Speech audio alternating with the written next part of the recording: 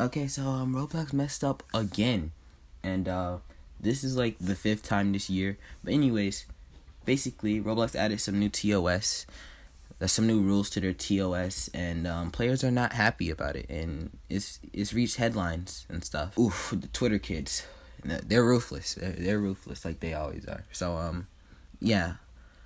Roblox added new rules to their TOS, and some of the most popular Roblox games break these rules. So I'm gonna go ahead and go over some of the rules in this TOS, and then bring up some games that break the rules in these TOS. And basically the community is questioning, what does this mean for some of the most popular Roblox games like Natural Disaster, The Mimic, Adopt Me, and Royal High, all this other stuff, the Squid Game games and stuff like that. So yeah, let's talk about it. Okay, the first rule is depictions of real-world tragedy. Roblox prohibits content that depicts or references real-world tragic events, mocks the victims of such events, supports, glorifies, or promotes the perpetrators, or capitalizes on these events for commercial purposes.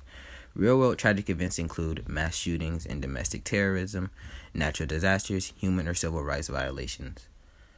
Holy crap, I couldn't read that first part to save my life. But anyways, basically, this rule, and like the other two, like mass shootings and domestic terrorism, some things are not meant to be, put in game form, like for somebody to try to experience it, because those real world events were, of course, they were very tragic and traumatizing to a lot of the victims of said event, and a lot of people have died from those things.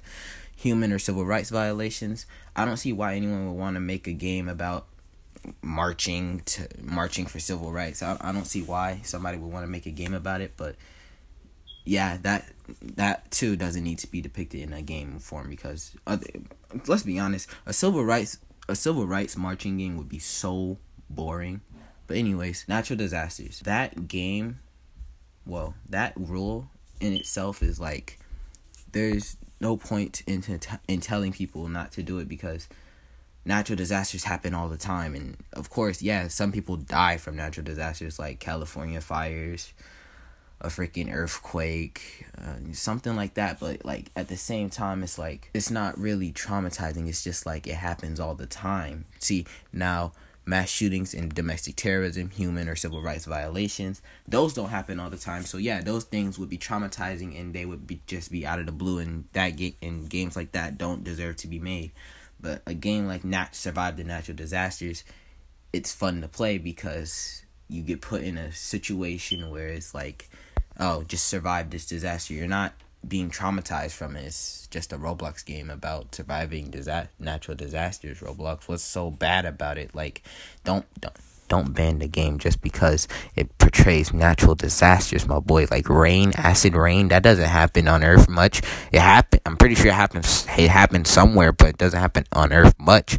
Earthquakes, tornadoes, tsunamis, they're not really traumatizing. It's just like, it happens all the time, my boy. Like, what's wrong with the game portraying natural disasters?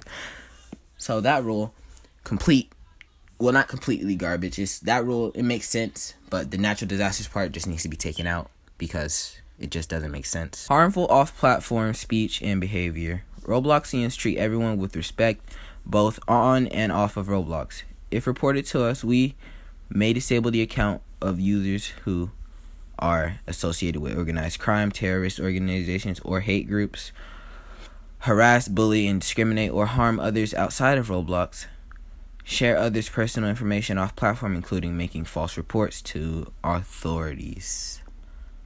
Yeah. So this rule, it makes sense. People who are a part of terrorist groups, hate groups, crime groups, the mafia,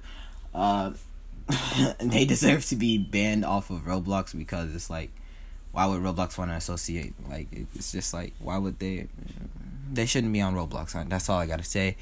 Harassment, bully, or discrimination to harm others outside of Roblox.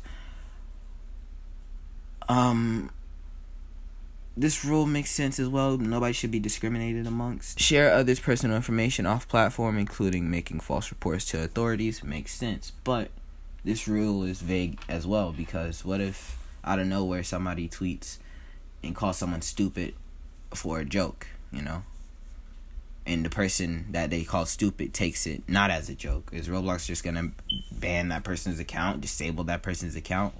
Just make it make sense, Roblox, and just please add some exceptions so that we know what to do and what not to do. Because if it's in a joking way and we get banned, that's going to make the whole community mad, okay? Intellectual property violations. We don't allow users to violate intellectual property rights on Roblox and will remove infringing content upon receiving a valid Digital Millennium Copyright Act, DMCA for short.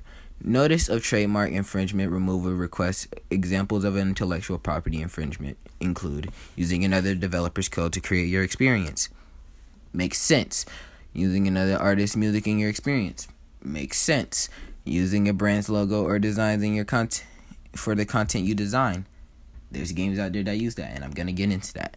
Using Roblox name, logo, or other designs both on and off the platform.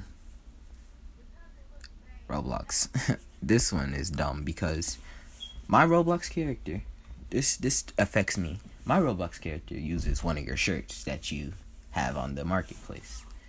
And that's on your platform. And it's using your logo on your platform, on somebody else. So tell me, Roblox, will I be banned for using your shirt that you put on the store for people to use?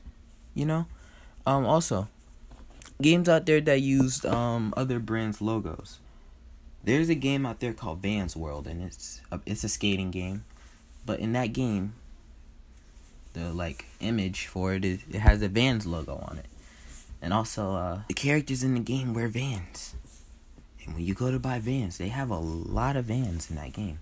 So tell me, Roblox, will that game be banned? Because that game is actually kind of fun to me. I'm pretty sure that game will be banned though, because it uses another brand's logo, and as they just said in this rule, using a brand's logo or designs for your content, for the content you design, is prohibited. So, bye-bye Vans World. Okay, next rule is about Robux. And we all know how I feel about Robux. Roblox economy. Roblox maintains the Robux system for everyone's benefit and enjoyment. To keep it secure, some uses of Robux are not permitted, including promotions or promotional codes that promise Robux, or digital goods that exist outside of the experience or that appear to be offered by Roblox itself.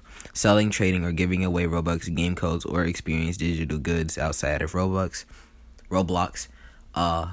This rule sucks as well, even though it's not highlighted. Inappropriate use of the group payout system, including offering payment in Robux for acting as a model for assets, joining groups, referring members, or role-playing in experiences. Okay, these bottom two rules: selling and trading or giving away Robux. Selling and trading Robux. You guys sell Robux. See, now trading Robux, something's wrong with that, because actually no, nothing's wrong with that, because you could just trade a Robux code. What's wrong with trading a Robux code or giving away Robux codes? YouTubers give away things all the time. See, if it's a fake giveaway, I can see what they would mean by if it's a fake giveaway. But if it's a real giveaway, then I see no problem with it. Or offering payment in Robux for acting as a model for assets.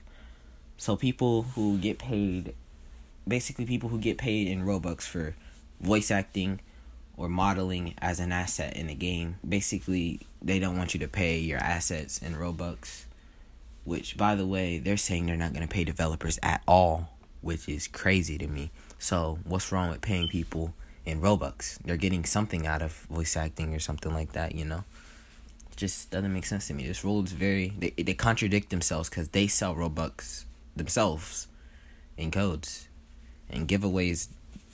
I see no problem with Twitter code giveaways, because if a YouTuber wants to just give away codes, or somebody just wants to give away a Robux code, see, if it's a fake giveaway, I see a problem in that. But if it's a real giveaway, I see zero issues in that. So Roblox, what's going on here? And this whole rule about you guys not paying developers, I heard that as well. I don't have any screenshots of it, but somebody told me, oh, they're not gonna pay developers anymore either. And that's just why people spend put time into their games. Why they should get something out of it, Just Roblox, please fix your TOS. And anyways, that's all I have to say about it.